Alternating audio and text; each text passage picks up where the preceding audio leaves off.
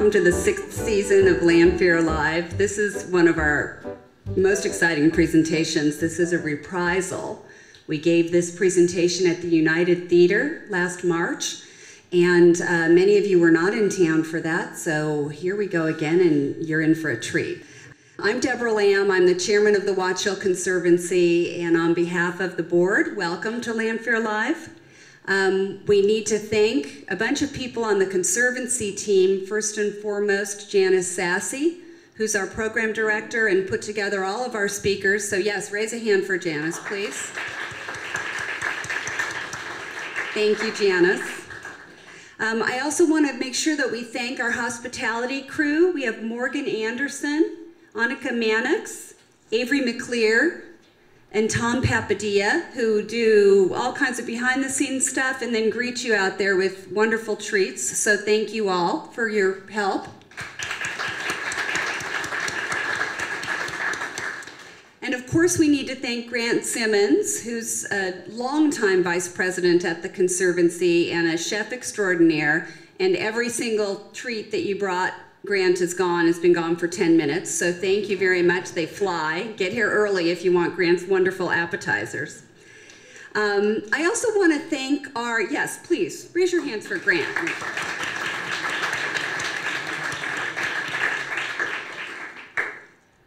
We need your support, and we've had amazing sponsors this year to help support all of the community programming that we do in this room, and we've done it elsewhere throughout Westerly.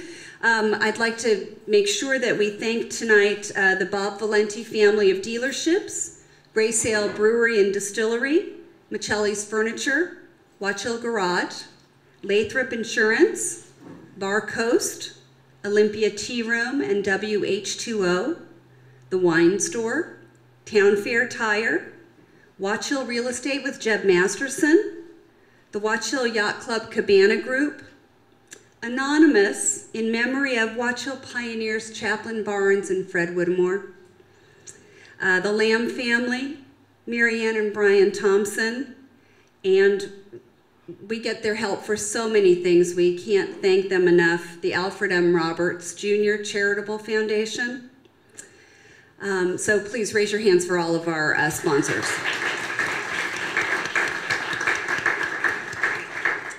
And without further ado, because we have 3 amazing speakers tonight and they all have beautiful slide presentations that you'll want them to linger on, I want to introduce our Napatree Conservation Area Manager, Daniel Cole, who has the privilege of introducing our speakers.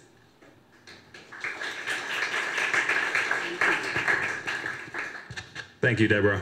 Good evening, everyone. So excited to have you here tonight. Like Deborah said, this is a repeat performance of just an amazing lecture that we held at the United Theater this past winter. And we are in for such a treat. We had such a great turnout that we definitely had to do it again. Before we move on to the presentation, I really have to give a big thank you to the University of Rhode Island Coastal Institute. Napatree Point is a Coastal Institute climate response demonstration site. And the Coastal Institute supports a variety of different stewardship and monitor efforts that we have out there.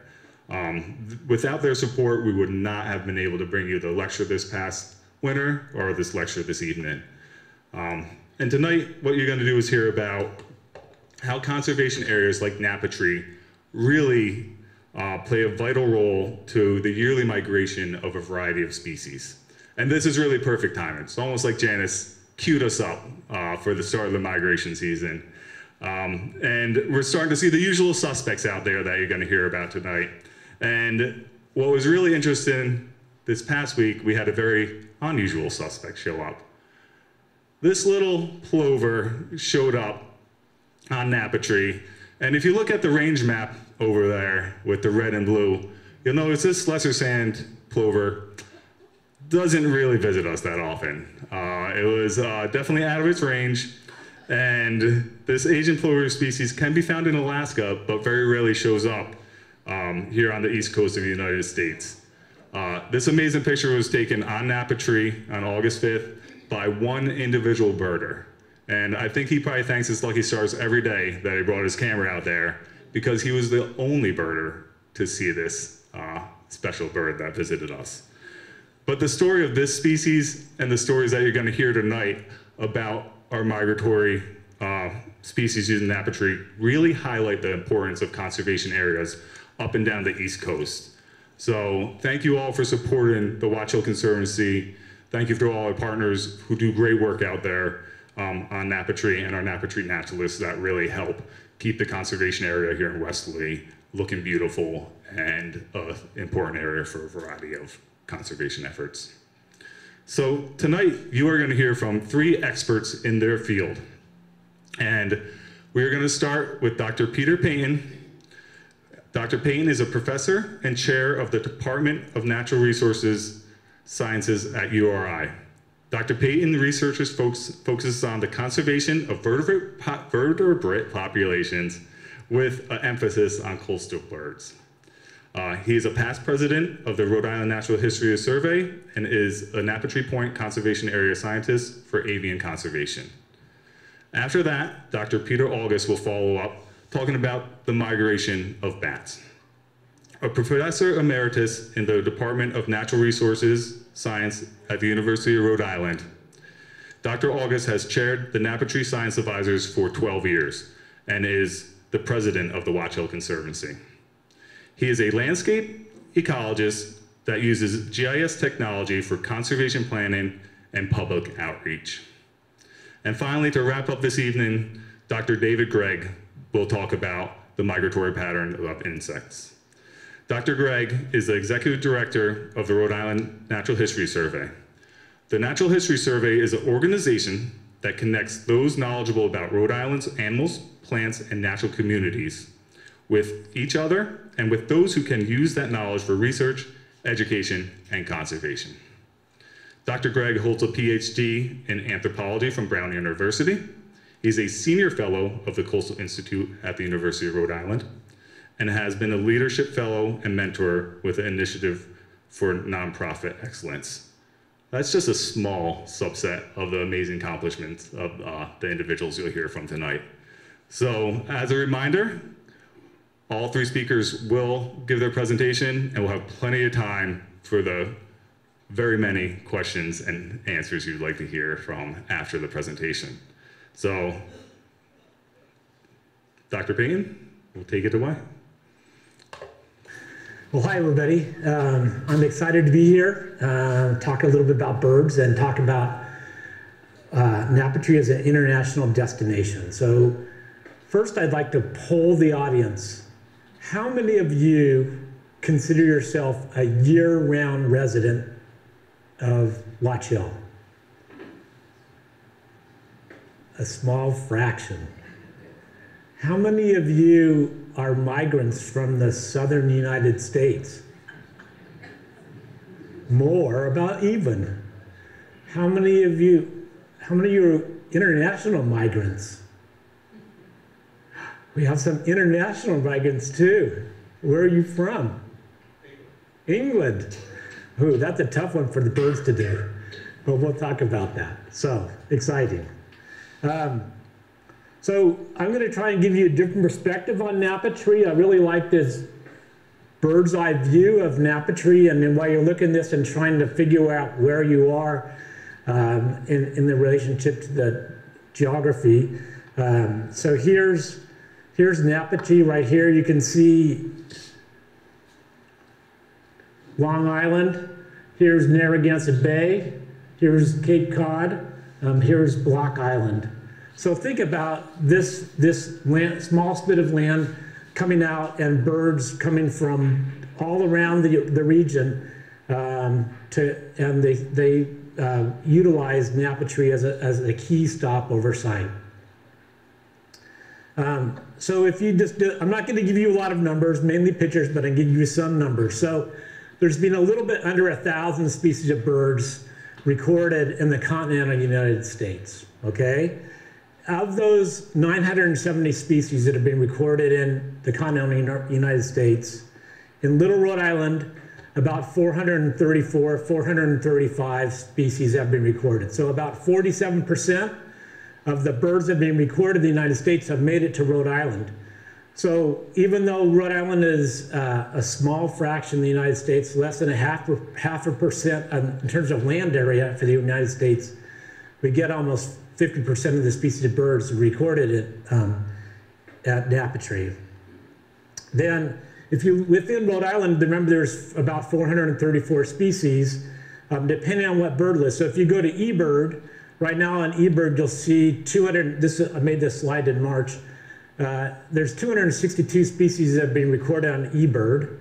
And actually, Ray Larson, who many of you know, and Chris Reithel have recorded 303 species of birds at Napatree. So 70% of the bird species that have been detected in Rhode Island have been detected at Napatree. Even just a small area, 70% of the birds have been detected here because it's a key stopover site for a lot of migratory species.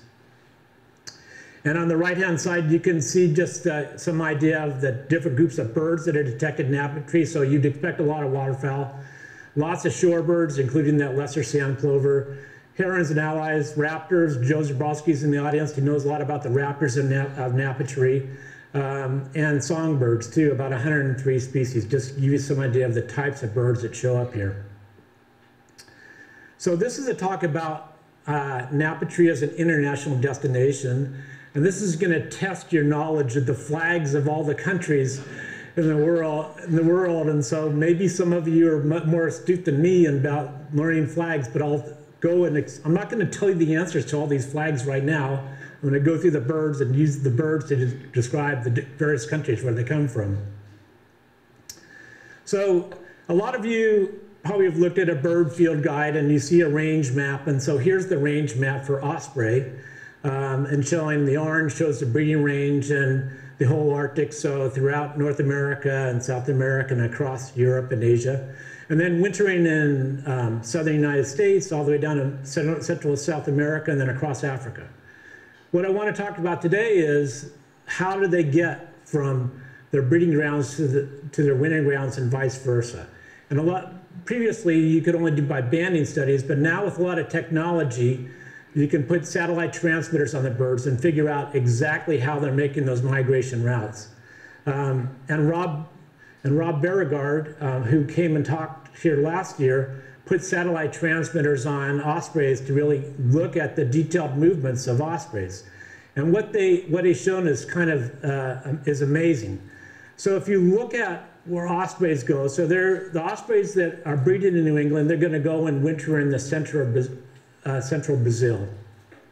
And this just shows the movements of the satellite transmitter bird. So you can see in the middle of August, it left the breeding ground and slowly made its way to Pennsylvania and then down the East Coast to Florida, then over to Cuba and the Dominican Republic, and then the Lesser Antilles, and then eventually made it to the coast of South America. So that went from about the middle of August to the middle of October, so about 2 months. Then it slowly meandered, it made its way down. So from October through January, eventually made it down to its wintering grounds. So it took about 170 days from leaving the breeding grounds to go into its wintering grounds. And that's a distance of about almost 5,000 miles. Pretty incredible, right? I get exhausted just sitting in a plane doing a flight like that. Can you imagine doing that as a migration? So it takes about 170 days. Then in the spring, that's typical for a lot of birds to kind of make their way down a little bit slowly to their wintering grounds. But the breeding grounds are a different story. They want to get back quickly as possible, establish their territory. So it only takes that same migration distance. It only takes them 28 days from when they leave their wintering grounds to make it back up to New England. So we're going from Brazil back up to their breeding grounds in about less than a month.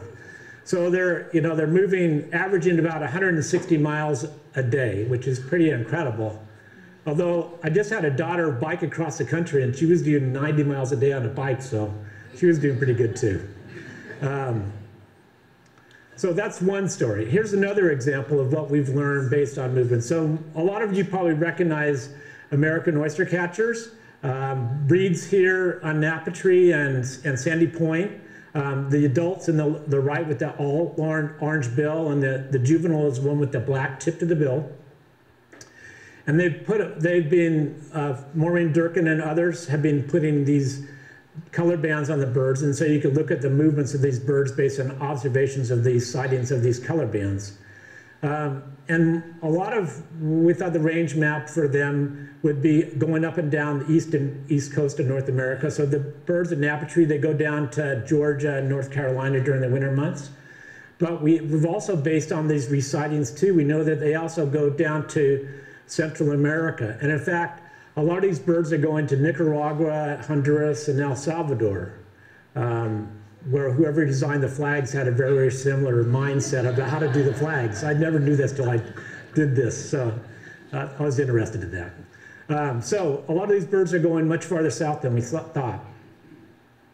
One of the more staggering examples of migration is blackpoll warbler that kind of looks like a black-capped chickadee.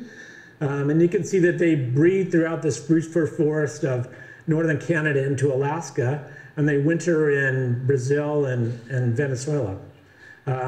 What we didn't know until these little things called geolocators we could put on their legs and look at their movements of the birds is that what they do in the fall is they stage in New England for they go throughout those spruce fir forests, they stage in New England. They go from about 12 grams to 20 grams, so they almost double their body mass. And then they do this tremendous flight over the ocean. They go from New England down to Bermuda, the Bahamas. It takes them about 2 days to do that one flight, and then they stage there for 4 or 5 days, and they fly down to the coast of South America, and then eventually they make their way down to Colombia and other areas too. So they're doing this really long distance flight over the ocean. Pretty incredible for such a small bird. Not many small passerines just do such a long flight over the ocean, but this is one example of it. And so they're going down to Venezuela and Brazil. One of the species that I've been studying a lot is one they're probably familiar with is piping plovers. And so we put transmitters on them, and we've also put color bands on them, these flag bands.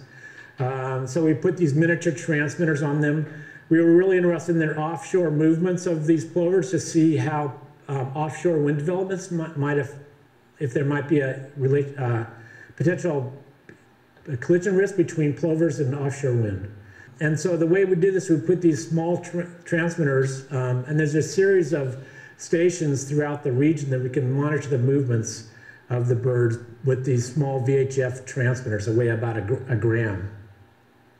And long story short is what we found is that the birds that we put these transmitters on, after they leave Rhode Island, they don't follow the coastline. They do the hypotenuse of the triangle, and so they go straight from Rhode Island, these blue lines, down to New Jersey and farther south to eventually up at Cape Hatteras in North Carolina.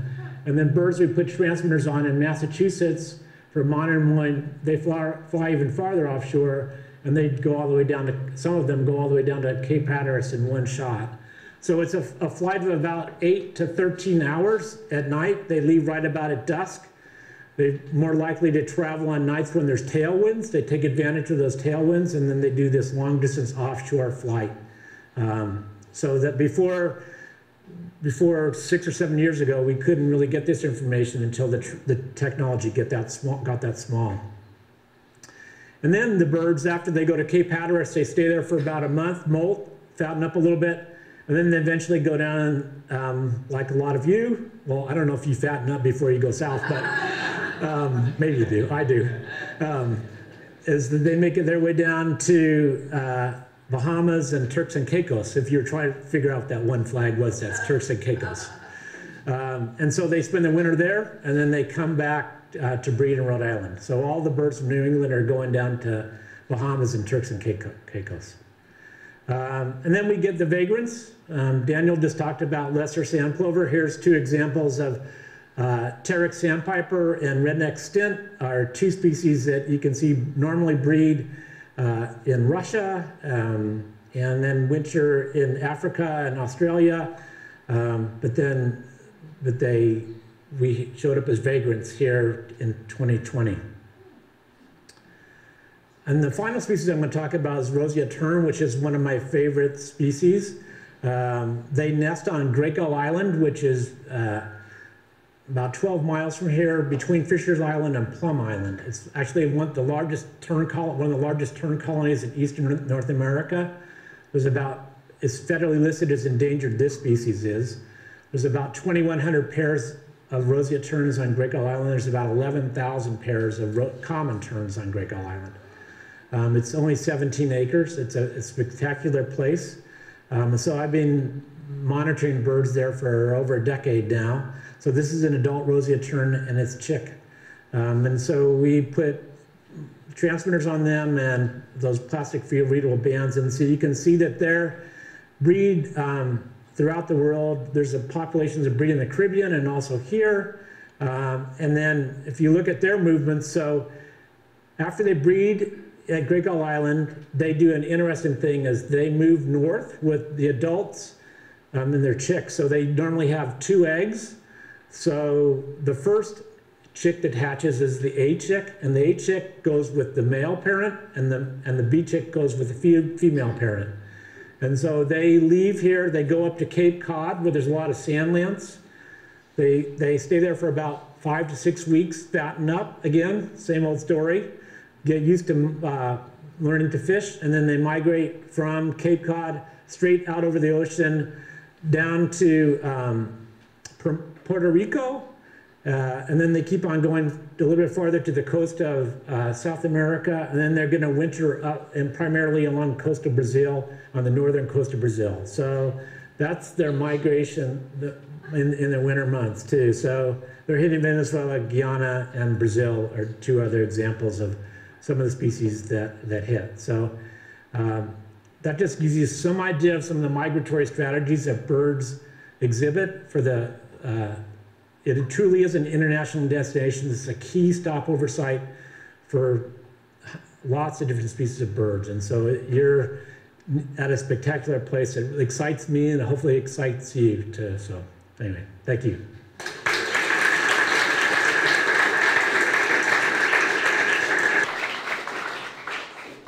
Great stories, Peter. That's fantastic. And the really fun thing is you can go out to Napatree, especially on low tide, and see those cast of characters tomorrow. They're beautiful birds.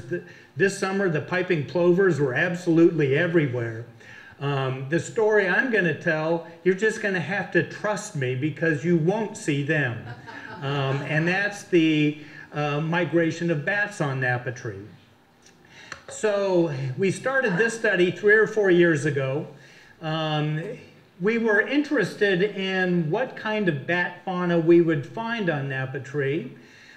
We weren't too hopeful that it would be a dense and diverse bat fauna because Napatree really isn't the kind of habitat that you would expect bats to hang out in. This bottom picture where you have fresh water and tall forest, plenty of roosting sites, that's good habitat. Napatree, that doesn't really look like Napatree. However, in Fort Mansfield, we have all those caverns that they use to store munitions. And in Rhode Island, some of the larger coastal forts with a similar kind of maze of rooms where they stored the ammunition have ended up being pretty good bat roost. And so we were thinking that maybe because of the roosting potential on Napatree, we might find something. And last, as Peter has shown, and I'll talk to you more about this, Napatree's on the coast, and many of our migrating bats follow the coast, so we're interested to see if we see any surge of activity over the year. So let me introduce you to our cast of characters, and we really have 2 groups of bats that I'll be talking about. One group comes under the general name the tree bats. This is the red bat, the hoary bat, and the silver-haired bat. And the big distinguishing characteristic between the tree bats and the next group I'm going to talk about is how they deal with wintertime. All of our bats eat insects. Napatree in Rhode Island is not a good place to be in January if if you feed on insects. So they deal with winter one of two ways. The tree bats will fly down to the southeastern United States, spend the winter, as many of you do, as we've learned from Peter, in the southeast where it's warm and there's bugs out year round. And in the summertime, they'll come back up north where, and if you go outside these days, you will attest bugs are aplenty.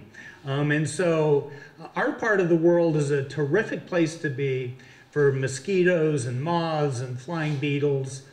In the summertime, it's just not a good place in the wintertime.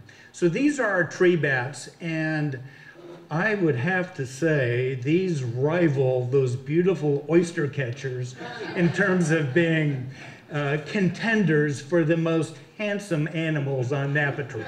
I'm sure David's gonna give you some good competition, some good candidates for that too. But these are stunningly beautiful bats. And red bats you might actually see, they fly early in the evening. They're bright red and they fly low. And so if it's October and you see a bat flying around like along the road, it might be a red bat, and you would notice that red color. The other way bats deal with winter is to hibernate. And this group of bats, for example, the big brown bat, the little brown bat, and the tricolored bat, will find a cave or a mine or sometimes a building where they can all congregate. They will spend the winter as long as the inside of the cave or the mine doesn't get, below freezing. That's like the perfect situation. And they sleep through winter. They go into a deep torpor and live for the winter months off stored body fat. And so for both our migratory species and our hibernators, just like our birds, fattening up this time of year is a very important part of the life cycle. So these two groups of bats, the tree bats and the hibernators, differ in where they spend the winters. Hibernators here locally in New England, tree bats down south. Tree bats tend to roost in trees, hence the name. Bat biologists aren't very clever with their naming systems, so we call them tree bats. The hibernators will roost in old buildings like barns or hollowed out trees, caves, and mines. And some of our hibernating colonies of our migrators can be huge, tens of thousands of bats. Tree bats eat moths and beetles. Our hibernators eat moths, beetles, and mosquitoes. A very interesting characteristic for both groups is mating happens in the fall. The females will store the sperm through the winter. When they ovulate in the spring, the sperm is there and they get on with the business of being pregnant without having to go through the complication of mating, because they've done that in the fall. Because, like I said, the name of the game is to eat as much as you can at the end of summer to put on as much weight as you can, because that's either going to hold you in your migration or in your hibernation. And so to speed up the process, the sooner that you can have your young, the sooner you can wean your young, because that's a big energetic demand on the mother bats. And that allows plenty of time to fatten up. Tree bats have 2 to 4 pups. Our hibernators 1 to 2 pups. That flight down south takes its toll. Our tree bats have a lifespan of 2 to 5 years. If you're a napper, keep that up, because you're adding years to your life. Our little brown bat, we have records of bats living 30 years, and we know that from banding studies. So how do we do this? Chances are, if you take a walk out in the middle of the night on Napatree, you're not going to see a bat.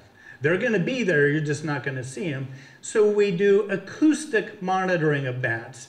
This is a Peterson bat detector in the middle of this slide.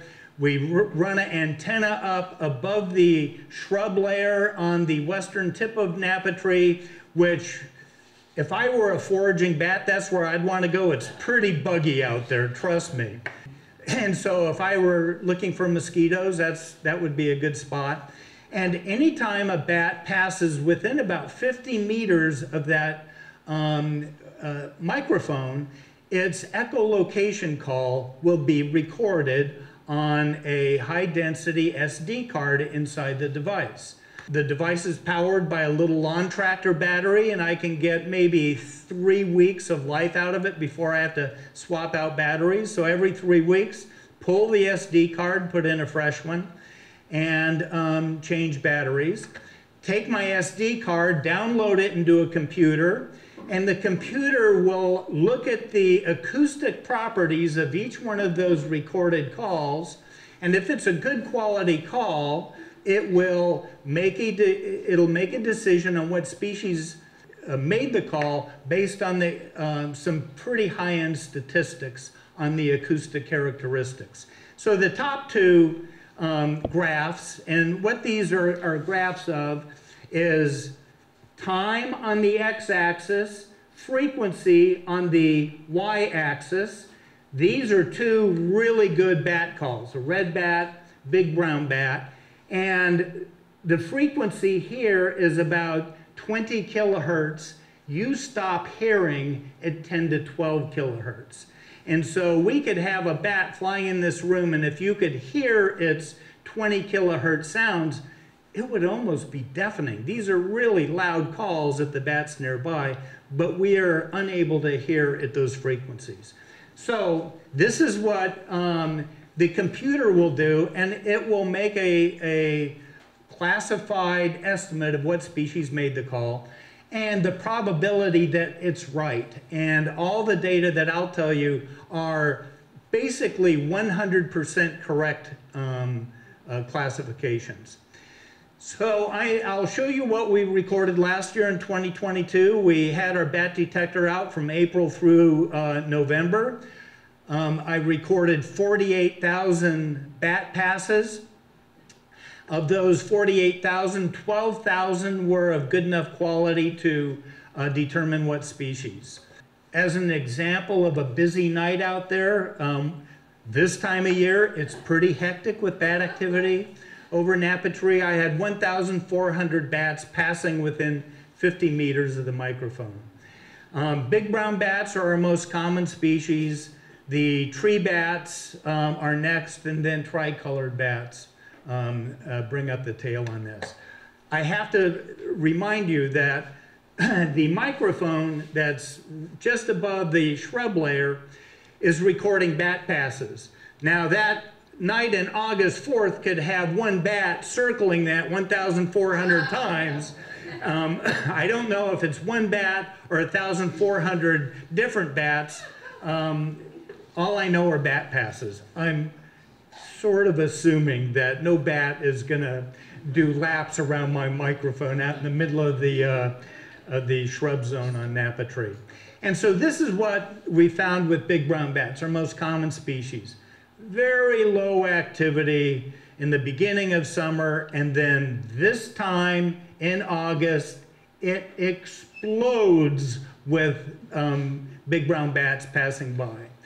And the timing is such that they're having, and I'll review this in a second, they're having their babies in May, June. The babies have now weaned, they're starting to fly on their own, they're becoming independent, and the females, the mother bats, are now fattening up for hibernation. And with the babies flying around, we have almost twice as many bats in the air with those babies. The likelihood of any one baby surviving the winter is very low. Only about 1% do. There's high mortality of baby bats in that first winter, because if they make it to the cave or mine and they're not big and fat, they're just not going to be able to subsist on stored body fat over the winter. The tree bats, the silver-haired bats, are starting to pick up now, but what's really exciting is the only bats out there in September, October are our migratory species, the red bat and the hoary bat. And I am speculating that these are bats who are following the coast down, just like the same pattern that Dr. Paton showed us, following the coast down to the southeast. They're using the coast as a navigation aid. The red bats and the hoary bats occur as far north as Canada. And so if they are in fact using the shoreline as a migratory route, these big spikes of activity that we see in September and October are bats migrating through. So who would have thunk that Napatree would have been such an interesting, exciting place, especially at the end of the season? A quick summary of the life of our hibernators. Hibernate in the wintertime, wake up in May, leave the maternity colony, leave the hibernation cave or mine and fly to a maternity colony. Maternity colonies are females only, no boys allowed. So there'll be 50, 100, 200 female bats, all pregnant when they get there because the stored sperm thing and the ovulation in the spring. Pups are born. This time they're flying back to their caves. It's the only time of year where males and females are together. They do all their mating in the fall before they go down for the winter. And repeat cycle 30 times if you're a little brown bat. The tree bats, slightly different life cycle. Winter in the southeast, commute up to the north in April or May. Pups are born in the summertime, up to 3 per litter. They can head very far north, and when they do their return flight in the fall, they mate on the fly. That's when mating happens, when they're headed back to the southeast. The females store the sperm, as do our hibernators, and that's the life cycle for our tree bats. So very interesting bat fauna, actually, with a very interesting natural history. So our diversity of bats on Napatree, pretty standard for the area. Spring and summer activity is pretty low until babies are born and weaned, and things really pick up. We have inspected the caverns in Fort Mansfield on a number of occasions and have not seen any sign of bat roosting in there. And I think the problem is that they don't go, they're not extensive enough not to be freezing cold in the winter time, so it's not going to be a good hibernation site. And you really need to be above freezing temperatures for a hibernaculum to work. But the post-breeding activity on Napatree is spectacular.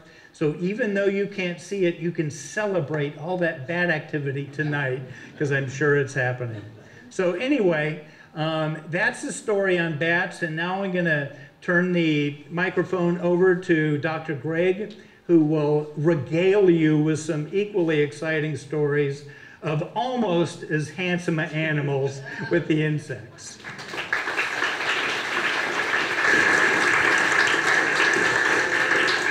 Thanks very much, Pete. Yes, I'm here talking about the things that the other two groups of organisms eat. So the insects are actually more important than the other two because we're feeding them. So, and there are migratory insects on Napatree, and I know that a lot of people know about the monarch migration, and we're certainly going to talk about that. But there's a lot more happening with the insect migrations than just the monarchs. So first of all, I know when we think about migratory organisms on Napatree, we think about the birds that are the sort of classic, your plovers and your osprey we've heard about already, and they go south in big V's and things like that, and they're headed for a far distant place. And those birds are headed to a place. This is, I'm not a migration biologist, so I'm probably using the terms wrong, but I think about it as sort of point to point. They leave Hudson's Bay and they're headed for Argentina or something like that. And this is over thousands of miles in as little as a couple of weeks. And monarchs are kind of in that basket. I sort of think about them as doing this kind of point to point thing when they leave here in the south, and this is sort of the classic migration for monarchs. They have most of the monarchs that head to Mexico are actually out of the Mississippi River Valley. They're not actually from the East Coast. East Coast monarchs go down the coast and they actually collect in Florida. They kind of get stuck in Florida, which is kind of a horror. But some of them, we do know from tagging that some of them do slip over into this group. So I know that it may be disappointing to think that you're not contributing all your monarchs to the problem with the monarchs in Mexico, but some of our monarchs here are making it there. And there are monarchs that move up and down the West Coast, and I'm not really talking about them. They winter in Southern California. And this is the distance. It's a couple of thousand miles, and they go to these mountaintop forests in Mexico that are 10,000 feet in altitude, and they have the fir trees there have there's very low wind. There's lots of humidity. The temperatures are relatively low. So you're an insect, you're only about this big. You don't want, the real risks are dehydration. And so you want the low temperature keeps the relative humidity high, and the low wind keeps it from evaporating even more. And these are the sort of classic pictures of the monarchs clustered in oyamel trees in Mexico. Now, the 2,000 miles that a monarch flies, a monarch weighs just a few grams. You weigh as much as 100,000 monarch butterflies. They go 2,000 miles. It would be like you going 200 million miles, which is 18 light seconds. It's an incredibly long distance. But these butterflies do that more or less in one big jump. They get a tailwind in the fall like the birds do, and they do that jump down here to these conditions.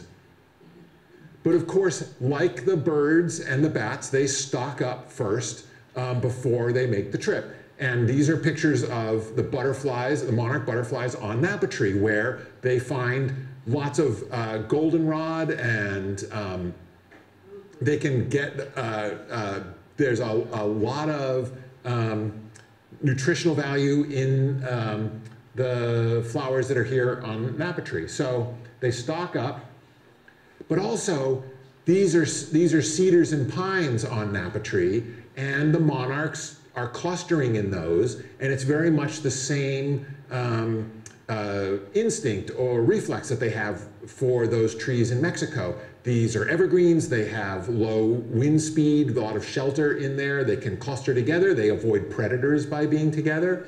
So they're doing their monarch thing right here on Napatree. And that's one of the reasons why it's important to maintain floral diversity and to reduce invasive species. And here you can see Youth Conservation League projects doing that right here a number of years ago. Now, like some birds make very long distance migrations, some birds make relatively short distance migrations, and these are juncos and loons that are essentially moving between an inland habitat of some kind and a coastal habitat in the winter. And this is, I think of this more as sort of just getting to the right resource. When the lakes freeze in New Hampshire, the loons move to the ocean and they can keep fishing and doing what they like to do. And insects, there are insects that have a similar pattern. Rather than making a multi-thousand-mile trip all at one throw, there are insects like the green darner, Anax junius, which is a dragonfly. They're very common on Napatree starting about now. And Anax junius makes little hops down the coast all during the fall, laying eggs in the ponds that they come to as they go. The Anax junius preferred habitat is a weedy pond, a still pond like this. And here's a larva of green darner. They're a horrifying thing if you're a small organism living in a pond. Dragonflies larvae have these underslung jaws that they can like shoot out and grab stuff and pull it in. And they can also fill their abdomens with water and jet along to chase stuff. So they're really horrifying. But they get eaten by fish. And the breeding success of green darners is about 90% better when they're in fish-free ponds. And research has shown that female green darners aren't very good at detecting fish in the pond. So they can't tell when they're laying eggs whether there are fish in the pond or not. So their strategy is to lay eggs in as many ponds as they can as they go along. And this way, there's a good chance that some of them at least will succeed. And they go down to the Gulf Coast where they are able to spend the winter. They lay eggs in all those wetlands on the Gulf Coast, and when those adults hatch out, they fly all the way back to the Northeast, to our area, at one throw. When they get here, they actually meet some green darners that have overwintered. They didn't quite get big enough to emerge in the fall, so they just decided to hang out here for the winter in the pond. So genetic testing has shown that it is a single population of green darners. It's not two separate species, one migratory and one stationary. It just has to do with the timing of their fattening up and their departure. But it's a strategy related to kind of their biology and their preferred habitat. And there are comet darners, which you may see. They have the red abdomens. You may see those there. These are our biggest dragonflies. Both of these fatten up on mosquitoes here as adults before they head out. So they're probably out there competing with the bats and probably dodging bats. Napatree is very important.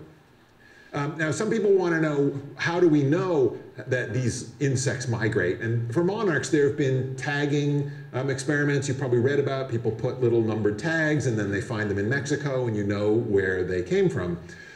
But some of the smaller insects you can't tag, and so there's some new technology where they analyze stable isotopes of carbon and nitrogen and some other elements, and the ratio of the two different isotopes of elements tells you the temperature at which the organism fed, essentially. So there's a different ratio of isotopes in the north versus in the south. So if you catch a green darner in the south and it has northern isotope ratios, you know that it's migrated down there. And this is going to become more important as we get towards the end. I'll show you. Now there's another dragonfly that's migratory and occurs here, the wandering glider. The wandering glider's migration is actually a global species. It occurs not only in the Atlantic, but also in the Indian Ocean. And it's essentially a global species. It's a single species. It's not different populations.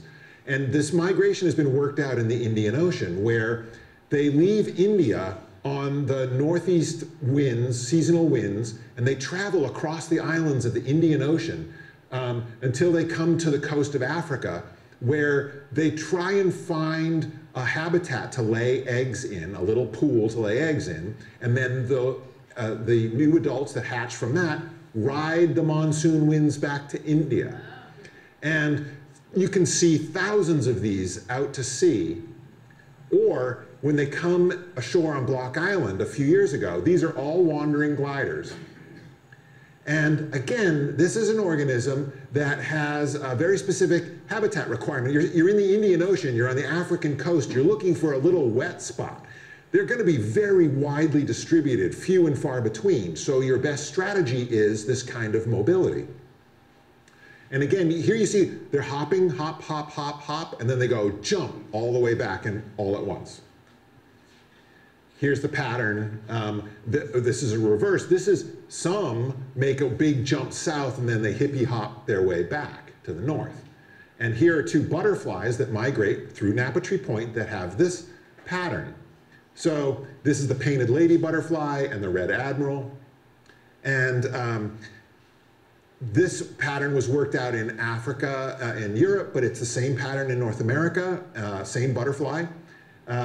These butterflies, they fly all the way to West Africa in the fall, where they lay a generation of adults that make their way in a series of generations back. Each time they get to a fresh, flowery spring place, as spring moves to the north, they lay a new generation that has caterpillars, and then those adults fly further north. And then at the right time, they fatten up, and they fly all the way back and start the cycle again. And these, one of the things, the Red Admiral is interesting. The Red Admiral food plant is nettle. And nettle patches, when you find one, there's a patch, but they are few and far between. So again, it's probably a strategy related to a widely dispersed resource. And in case you think I'm making this up, this is Avondale Farm, and in this picture there are 8 painted ladies. And they're fattening up on goldenrod, just like they are out on Napatree starting soon, so that they can make their big jump to the southern United States and be able to keep finding the right resource, keep the resources they need. Right, so we talked about the stinging nettle and the red admirals. And the red admiral also has overwintering individuals that stay here, but it's not 2 species. It just has to do with the timing of getting going. And there are 2 other butterflies, the cloudless sulfur and the buckeye. I think the buckeye is one of the prettiest butterflies we have. People think tropical butterflies are beautiful, but we've got a humdinger here. This is the buckeye. And these are migratory, and they move, they fatten up here. Buckeyes you'll start to see out in large numbers out on the beach shortly. There's a buckeye on seaside goldenrod on Napatree. So it's on its way south. And I tried getting some, this is from iNaturalist. This is the distribution of buckeye sightings on iNaturalist. And you can see this coastal distribution, and here's Napatree right here. This is not a butterfly that's commonly seen far inland, but these are the fall records. You can see them on the coast moving south.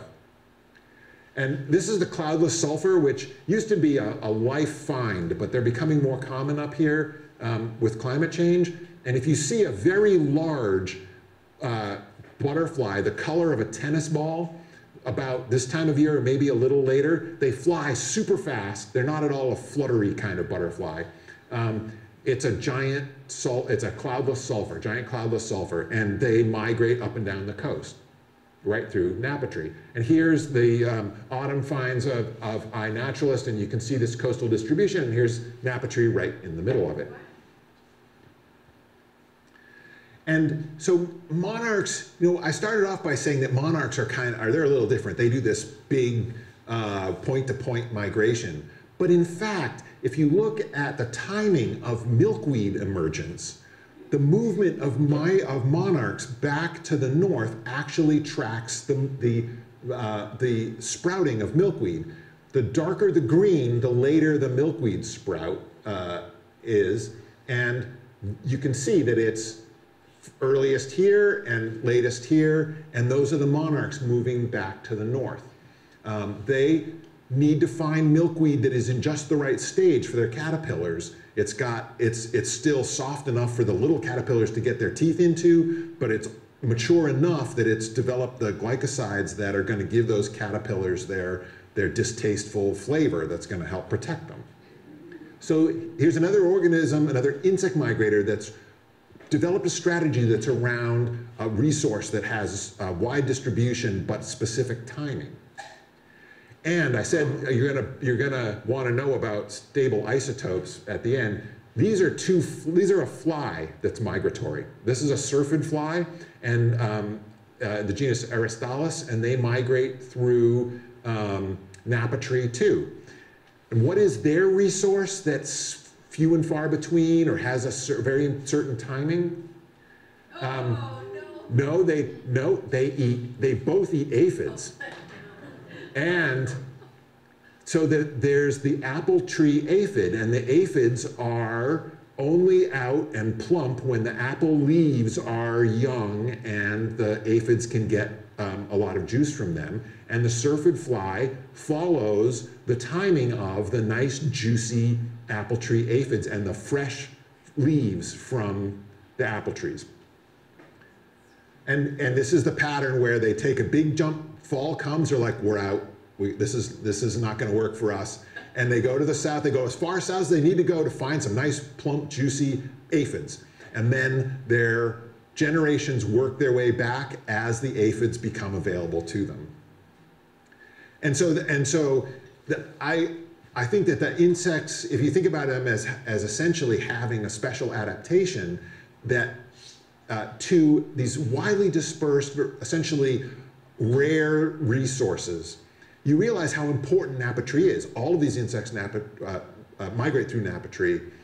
Think how disappointed you would be if you were a fly this big and you got to Napatree and it wasn't here, and it didn't have all these resources for you. Your whole strategy has been built around coming through here, and that's why it's important to conserve Napatree and keep it healthy. So for the flies. Thank you.